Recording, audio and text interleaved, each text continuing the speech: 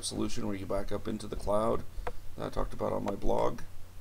The first thing I want to show you is the sync folder. There's a backup folder that comes with 1 gigabyte, and then there's a sync folder where you can sync files for any computer to see. So you can see I've only put just a picture in there for now. It shows your sync folder here. You can either drag and drop into here, or you can use the little upload button here, and you can pick whatever you want to drop in there, which is kind of cool if you want to share files, amongst people. The other thing is you can do settings to schedule the backup. You can simply do a drag and drop where you can drop files in there you want to back up, or you can go ahead and select which files you want. So in settings here's kind of a default here with the documents, pictures, desktop. Those are the important things most people back up. You can also do a custom selection where you can go in and do checkboxes on everything in here as soon as it loads up here.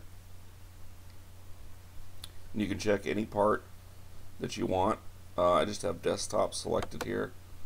I can even go in and individually select things within the folders. So you can go ahead and select that. You can also schedule the backups on daily. There's a lot of different, you can just do manual backups. You can select a start time for it to go ahead and upload everything. Okay, then there's also a restore feature.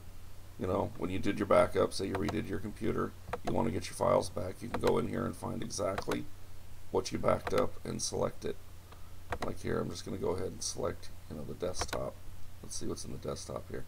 I didn't back up everything on desktop, I just backed up some things. So you can go ahead and click restore selected files.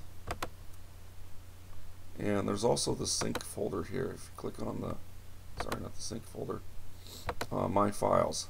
If you click on my files, it'll go to the online page that will show you your free 1 gigabyte account, how much you've used, just the few things I've put in here so far.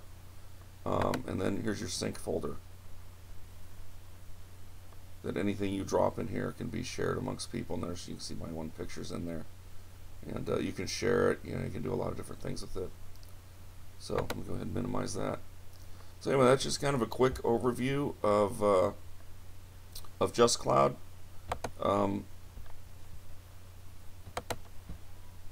Where you can go ahead and back up everything. There is more space available if you pay for it.